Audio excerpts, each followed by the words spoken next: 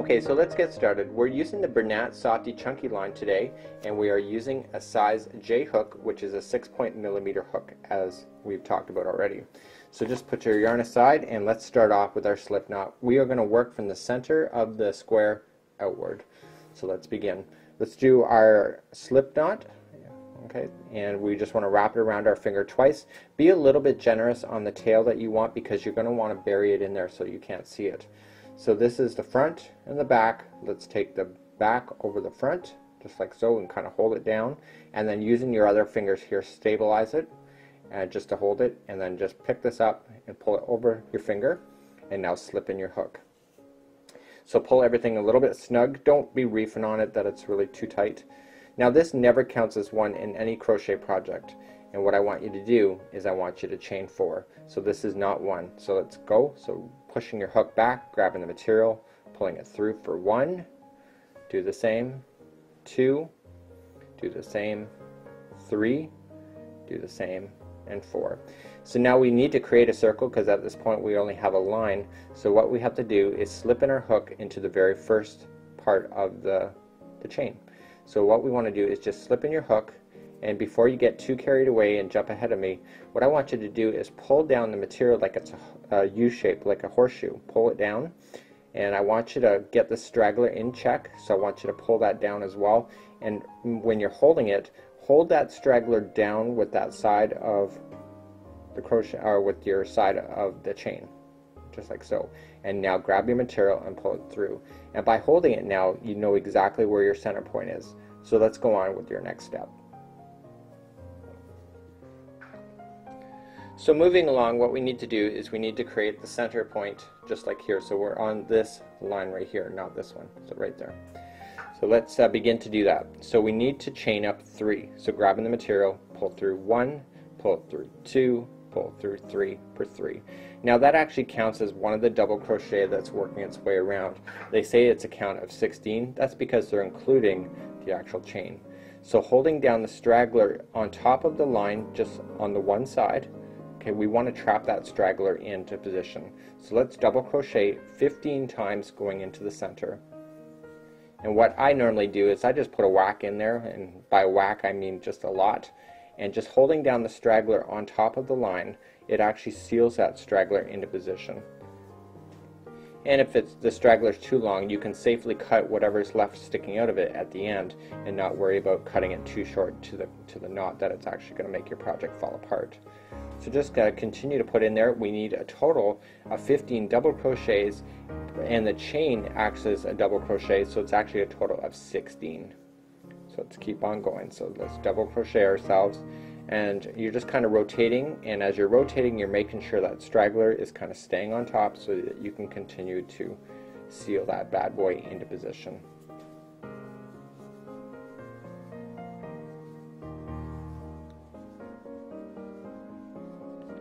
So keep on going. And where you think you got enough, and if you want to keep count, I find it hard to keep count to 16 when I'm double crocheting, especially if you're watching TV. So we pull the chain apart, so that's 1, 2, 3, 4, 5, 6, 7, 8, 9, 10, 11, 12, 13, 14, and let's do more, 2 more. This is 15, and then 16. And now we want to create a slip stitch. So what we just need to do, this is the chain that came out when we started, we want to put it into the one that's on the top. So in, pulling the material through, and therefore you have the starting point. So let's move on to your next video. So now we're going to create what is called almost like a petal area, but in actual fact we're now creating a circle, and that is really easy to actually do. It's more simpler than you realize. So let's begin again, and we want to chain up 4 this time. And the reason why we're chaining up 4, I'll explain it in a second. So 1, 2, 3, and 4. Okay, and now we want to go into the very next stitch available, which is right there, for a double crochet. Okay, and the reason why we went 4 is that we need to create the gap that is in between the petal, just like so. So in order to do that, if you would have done 2 or only chained up 3 and then double crocheted, you wouldn't be creating a gap that makes it separate like that. So every time you get a double crochet done, chain 1, and then go into the very next stitch Okay, so chain 1 and double crochet into the very next stitch as you go around. And we want to do that completely all the way around. And I explained to you earlier upstairs that, you know, I do everything in stages. So what I would do, because this is the final part of the green before switching to the white, I would have done a whack of these circles at the same time, because your mind is prepared to count, it's prepared to make the same steps in your hands, and it's a lot easier than it is to somehow change your process every time with the different things that you need to do with the square. So chaining 1 in between each one of the... So you need an actual total of 16, okay? And you need to make sure, you have to count and make sure you have those 16 before finalizing this rotation. If you do not finalize it, you may end up with one extra or one short, and then when you go to do your white step, you'll realize it, and then you'll have to backtrack. So it's easier to count at the end of this thing. Now you'll find probably the next one is actually your last, because I've done like 49 of these, well actually probably 50.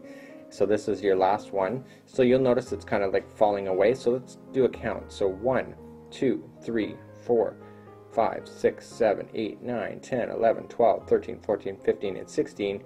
And because this is the final double crochet, you have to chain 1 in order to make it consistent. And so just work your way up. So 1, 2, and 3. Grab the third one up on the chain that you started with in order to keep the distance consistent. Okay, so now we want to finish off the green. So just grabbing your fancy dancy scissors over your hand just like so. And now this is what I do. Okay, so I pull the material out, okay, and now I push it back behind the material, and I put the hook right in the actual gap itself that's right beside it. And now using my 2 fingers, I'm holding the yarn so that it doesn't all the way come out. So I'm still holding it slightly back here. I pulled it toward the front, and what I want to do is I want to feed that little straggler through that loop to create like a knot. And then I want to pull it snug. So now the remainder of these loops, I always pull the material back through that same hole, and now I want to work that material into the top stitches as I'm working away. So that was the top stitch there. Now I have a gap, so just wrap it around the gap. Okay, and now let's go in the top of the next stitch. And because the white is actually going to be grabbing onto this area, you don't have to worry about this too much at all, because you will never see this as part of your square. Voila. So you can just leave that little straggler on, and we can fix that later. And therefore the center point is now done of this particular thing. So it doesn't look quite the same, does it? It looks completely circular, and we're going to change it as we switch on to the white. So let's get started with your next part. So moving right along, we're now going to add the white in here, and you'll notice that there's a definite look of one side to another, and you'll notice that it's slightly a bowl shape. And so you want to continually, you can switch this around and start going from the other side if you want to be that creative. It's up to you, but all of this is done on one side and the other side looks completely different. So it doesn't really matter where you finish it off, because it's a consistent circle, that you can just start the white in any one of the spots. So let's do that. So let's get your slip knot going. So around your finger twice, the back over the forward, the back up again. Okay, and so now we want to pull it snug. So we can just stick your hook in any one of the gaps along the circle. It doesn't really matter. I try to avoid going into the same spot that I finished off of, so I just go somewhere else. But it doesn't make a difference exactly where you put it. So grabbing the straggler and the yarn, you're going to pull it through the hole, and then I use my finger to pull that slip knot up and over. Okay, and now that counts as 1. So grab the straggler and the yarn again and pull it through like a chain. That counts as 2. And if you still have more straggler, just pull it through again. Okay, and so we wanted to chain 3. So let me just try that. So we just want to put that through. So you want a total of 3 chains like you normally would. And we can trim this straggler on afterward. But what I would strongly recommend is that instead of trimming it later, just go down in, because we want to create, this is one of the chains, so we want to create 2 double crochets into the same gap that you just started that in. So just going into the same hole, okay, put the straggler down on the line, and wrap the material through it like that, just pull it through, and then 2 and 2, and that was a double crochet. So if you still have more straggler, just do it again. So just making sure it's trapped in, and you want a total of 3. So the chaining counted as 1 and then 2 double crochets. We now then want to chain 1, and now this is where it kind of gets really interesting, like the petal shape, you see everything's in groups of 2s. So now you just chained 1, so just jump over 2 of the actual spokes as per se, and just jump over and put in 3 double crochets.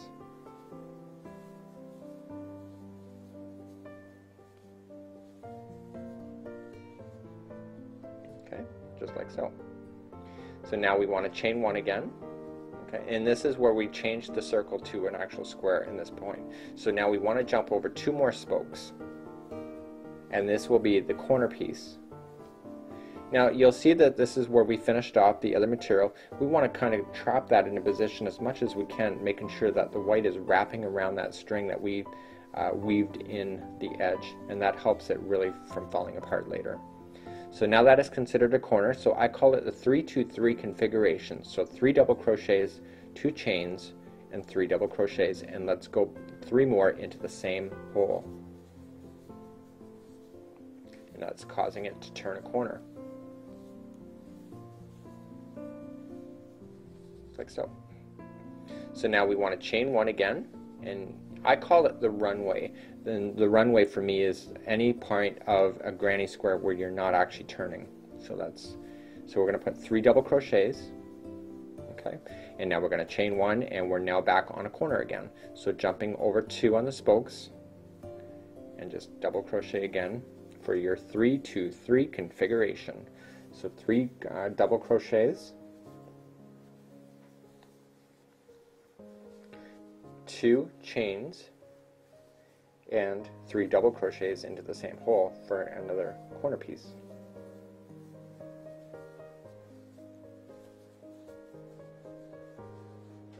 Okay, chain 1, and now going on the runway, which is the piece in between the corners, jumping over 2 again, and double crocheting 3 more times.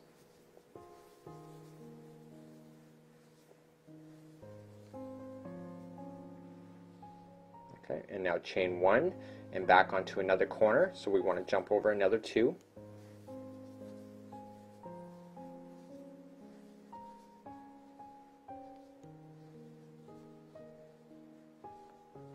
One and 2.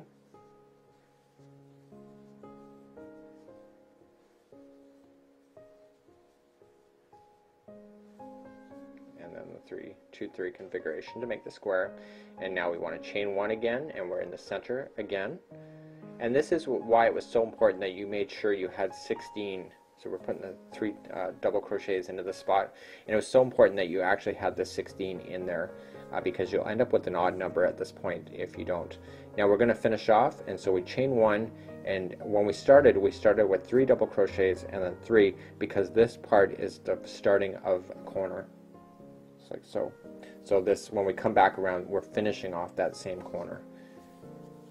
So for 3 double crochets inside that corner, and then to finish the corner, right, it's not complete yet because you need to put 2 chains.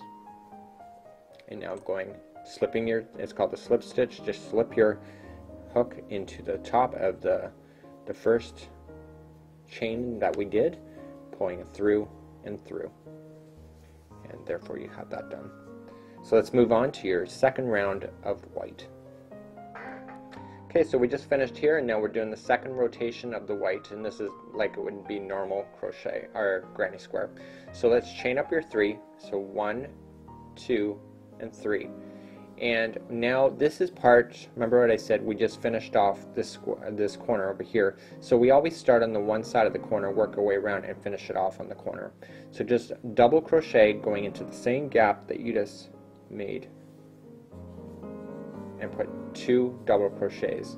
And so with the chaining of the 3 and the 2 double crochets, that actually equals 3. So now we want to chain 1 and work our way along the runway. So where there's a gap, just put in 3 double crochets.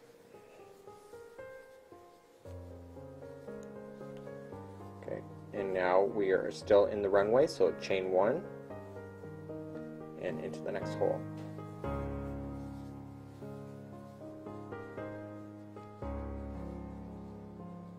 Okay, and now we are on a corner, so chain 1 and do your 3 2 3 configuration. So 3 double crochets, 2 chains, and 3 double crochets.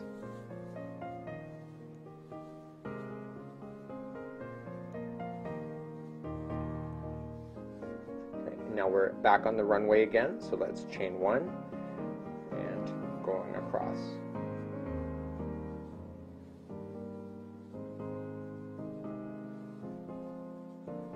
Okay, so that was 3 in that one, chain 1, 3 in the next one.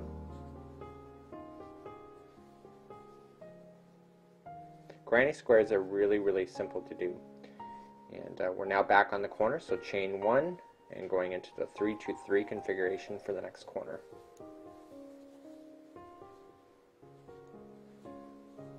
So it was 3 double crochets, 2 chains, 3 double crochets.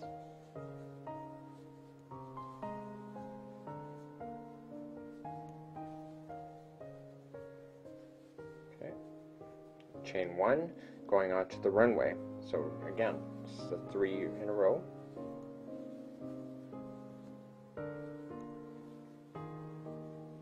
Okay, chain 1, going into the next one for another 3.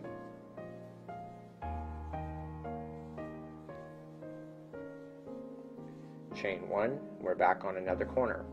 So how do you know when you're actually at the last corner? It's very obvious because the next row is actually going to be in your way, so you won't be able to cross it without knowing about it.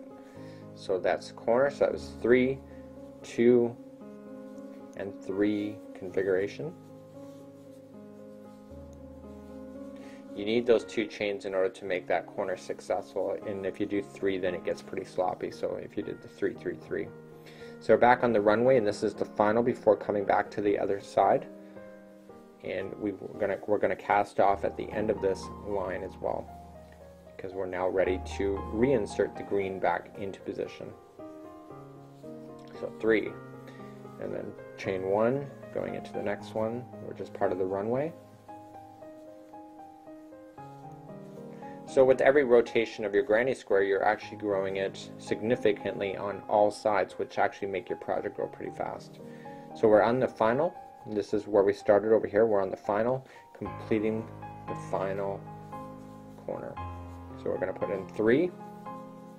Okay, and now to finish it completely is chain 2, and we want to do a slip stitch into the top of the one that we started with. Pulling it through and through.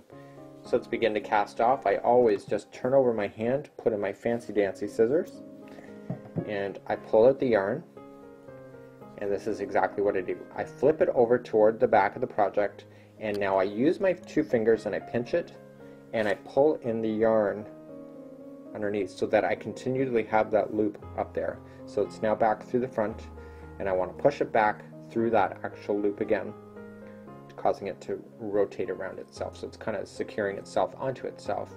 I will then stick in my hook into the actual corner, pulling it back out, and now what we want to do, the whole point when you're going to cut it is that you want to make sure that your straggler at least gets past the first gap along the runway.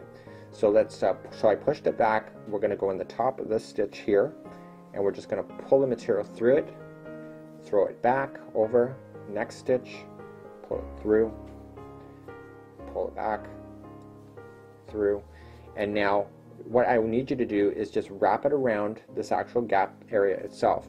And because you're working with the green up into the gapping areas, the green, when it goes into that spot, is really going to secure this loose straggler into position. And because the way that you tied it in the beginning here, this thing will not unravel. So you can either, I would wait before you start trimming these things and wait just until your final square. You get the green, and then you can just be safely starting to trim any loose strings as per se. So let's move on to the next part.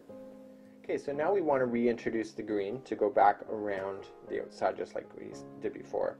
So let's start off with a slip knot. Okay, so wrapping around your finger, back over the forward, and then back, pushing up and around. and slip in your hook again and pull it snug. So what I want you to do is that this is where we finished off, and the reason why you can see this, and I've addressed this in a video before, when you're finishing off, it looks tighter than the rest. But the neat thing about it is because this is part of a larger blanket, this whole seam area actually will be hidden, so it really doesn't matter so much. But I do it for my own security, is that I never start my rotation on this particular corner. I always choose something else. So just rotate it to wherever you feel. Now just slip in your hook into the actual corner slot of any other corner. Okay. And now taking your straggler and your yarn, putting it onto your hook from behind, and pulling it through, and using your fingers pull the slip knot over. Okay, so that was 1.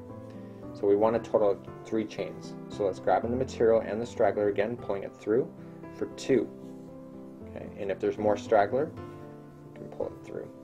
You will find after doing quite a few squares that you will have nailed down exactly how long that straggler needs to be in order to get it to look like it is right now, instead of having to worry about burying it. So again, this is just like a regular corner granny square. We're going to start off. That is also considered 1. The chaining is considered 1 double crochet. So this is 1 double crochet added and 2. So the chaining and the 2 actually equal 3, if that makes any sense. And now we're on the runway, so chain 1, going into the next slot for 3 double crochets in a row. So make sure you get your square completely done before you start trimming any strings. It just will make your life easier. So we're coming up to the corner where we fastened the last coloring off, and so chaining 1.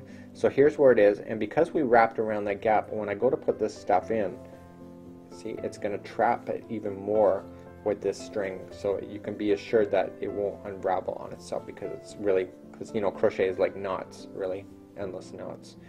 So let's chain 1 going into the corner for a 3-2-3 configuration.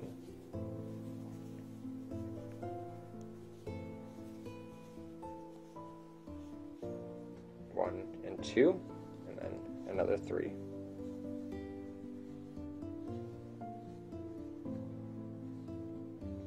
So just because I'm changing the colors exactly where I am, you have the power to change the colors even more if you want to. If you just want your centers to be a different color, you can just use the same techniques of fastening on and off, like I've already demonstrated. So just because I'm doing the coloring scheme this way doesn't mean that you have to as well. This is just a standard granny square, really. It's not really a traditional one because it's got a center that is a circle. But it's just a standard template, so it's just something that you can continually play with. And especially if you have scrap yarn, it might be kind of cool to change even all of the lines to be different from each other, if that appeals to you or not. So we're on the corner again for a 3-2-3 configuration. And back in the corner. You will find that each square, and it turned out for me that almost every square cost me about 15 minutes to 20 minutes of my time. And it all depends how good the movie was at that moment, if I looked up during that square making. But I found it did go faster if you do everything in sections, just like I've explained earlier. So do a lot of the circles at the same time. You know, put the circles down and then come do another set of something else, and then come back and maybe do the white area, and then put it down and then come back and do it. And it kind of makes it a lot easier when you have many of your squares in different processes, so that if you get bored of going around the borders all the time, you can do something different with your squares up until the final end of your project.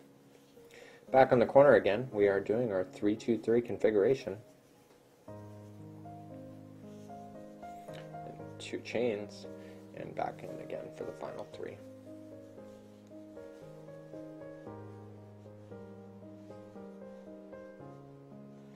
Okay, and you can obviously tell where the starting and the stopping point of this particular rotation is because of the color change. Back on the runway again. So overall, though, this is probably one of the most coolest blankets I've ever done. I've not really done much granny square work. I've only done like tutorial size stuff that is just a sample, so I never really get an opportunity to make very many granny square blankets because I just don't have time. Because I'm always filming something along the way. So we're coming up to the end of this rotation. Okay, chain 1, and this is part of the starting of the corner, so we have to use this as the final when we're going in. So this is the final 3 to finish off this side of the corner. And of course, to make the corner complete, chain 2, 1 and 2, and then sticking your hook into the top, pulling it through and through. And now let's cast off. So just taking your fancy dancy scissors, cutting it over your hand, pulling it out, and just like we did on the white, push it backward and holding it, stabilizing it so that you can continually have a loop holding around your finger, grabbing the material and throwing it through that loop, just like so. And now grab the material, pulling it through, and now go into the top stitch, pulling it through. And we want to do the same concept that we've done before. We just want to continually work your way through the stitches and at least get past the first gap, so that when you go to do the seaming of your granny squares together, that the seam will actually catch, and so then this will not become a loose string for you in the end. So there you go, and that is that part of the tutorial. So you can go onto the sheets and change your colors as many times as you want to, and then move along to actually fastening them together. Good luck, and we'll talk to you soon.